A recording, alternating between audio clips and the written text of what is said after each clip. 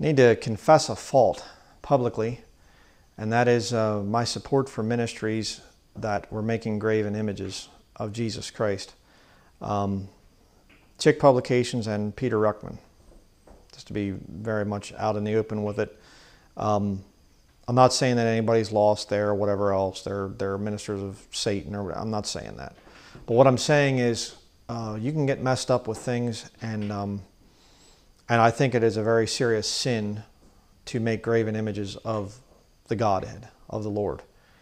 And Exodus chapter 20, verse 4, "Thou shalt not make unto thee any graven image, or any likeness of anything that is in heaven above, or that is in the earth beneath, or that is in the water under the earth." And here's how you duck it. "Thou shalt not bow down thyself to them, nor serve them, for I, the Lord thy God, am a jealous God, visiting the iniquity of the fathers upon the children, unto the third and fourth generation of them that hate me, and showing mercy unto thousands of them that love me and keep my commandments." And so what you do is you say, the way I was taught, you say, well, you know, we're making drawings of Jesus, but as long as you don't bow down and worship them, then it's okay. You can make what the Bible calls a graven image. Graven, if you can imagine like an engraving tool and you're drawing, you are making a graven image. Okay, that's what the Bible's talking about there. All right, and don't say, well, then I can get away with it if I use my printer because it's not really me engraving. No. Somebody has to engrave it. They have to make a graven image at some point in time. But you know, the right answer is that you say, well, we're making a graven image, but as long as you don't worship it, then you're okay. That doesn't work. Acts chapter 17, go there. The scriptures are our authority. Your feelings and your preferences don't mean anything. Acts chapter 17, verse 29. "For as much then as we are the offspring of God, we ought not to think that the Godhead is like unto gold or silver or stone graven by art and man's device." All right? "And the times of this ignorance God winked at, but now commandeth all men everywhere to repent." So there's nothing in there about, well, you can, don't make a graven image and don't fall down and worship it. Or it doesn't say anything about falling down and worshiping in Acts chapter 17. It just says, we ought not to think that the Godhead is like unto gold or silver or stone graven by art and man's device. Now, if you want to try to make arguments for drawing pictures of Jesus and whatever else and say, well, we can do that to spread the gospel, but, we aren't really, it's not the same thing as falling down and worshiping and whatever. You are in sin. And Peter Ruckman drew these images of Jesus, and that's always been something that's bothered me. It's always been kind of there in the background because, I've learned a lot from the man, and, and Jack Chick, they the same thing. And I thought very highly of these two men and whatever, but they were in sin. I'm not saying that they're lost. I'm saying they were in sin. They were making graven images. And by the way, let me ask you a question. You say, well, no, this is ridiculous. This is a terrible road that you're going down, Brian. You're getting more cultic as time goes by. Well, whatever. I don't really care. Here's my question for you. If you're defending the actions of Peter Ruckman and Jack Chick by making these graven images, let me ask you a very pressing question. Where did they get the idea for that image from? Their Jesus that they made. Where did they get that image? Is there any description really of that description in here in the Bible? No. There's some, so you could say some prophetic stuff back in the book of Song of Solomon, and I know that. And of course, they don't ever draw him like he would be pictured in Revelation, the book of Revelation chapter 1. They don't draw that. But they're getting it from the Roman Catholic Church. You look at the pictures of that Jack Chick drew and that Peter Ruckman drew, those are Catholic Christs. And I remember Ruckman in his book, The Mark of the Beast, he actually showed a picture of this Jesus Christ guy, his face, and he said that this is going to be what the Antichrist looks like. Then why would you continue drawing it? You know it's wrong. You know it's condemned in Scripture not to make a graven image, but you continue drawing a false Christ that comes from the Catholic Church.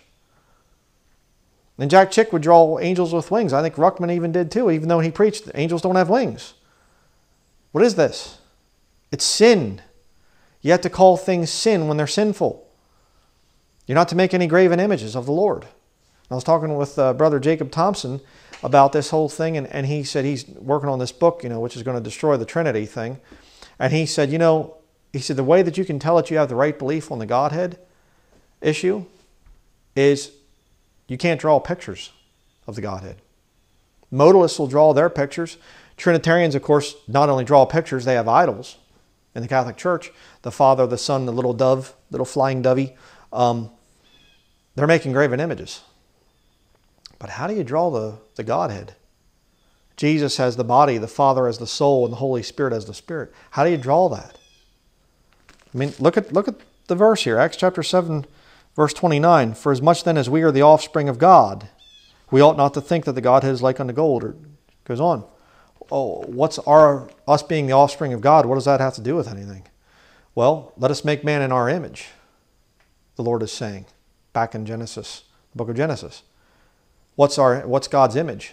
Body, soul, spirit. Can you draw your soul and spirit?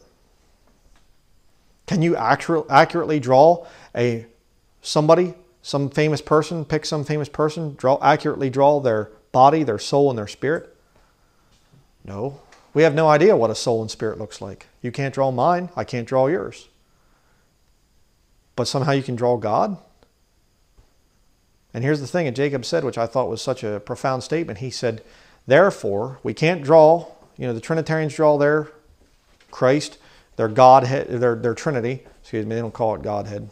They will, but then they apologize and say, it's Trinity actually is a better word.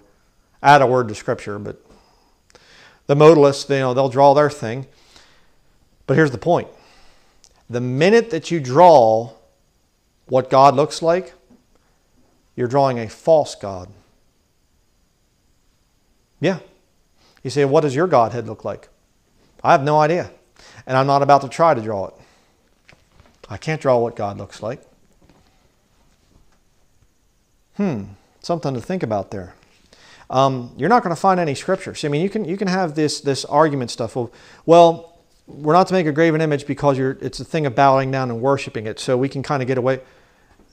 That's arguing, from kind of the negative thing of you can't condemn me from this because I'm not bowing down and worshiping this image of Jesus that I've just drawn. But here's the real challenge. Show me a verse of Scripture where anyone was drawing pictures of Jesus to lead people to salvation. Show me where anybody was making comic books of drawing what Jesus Christ looked like, making graven images of Jesus. Show me where it was ever done in Scripture. It's not there. You know why? Because it's wrong. I've said it in the past and I'm going to say it again. I'm not ever going to hand out chick tracts anymore. I used to be a big supporter of chick publications. And they still put out some decent stuff and whatever else, but they're putting out satanic graven images.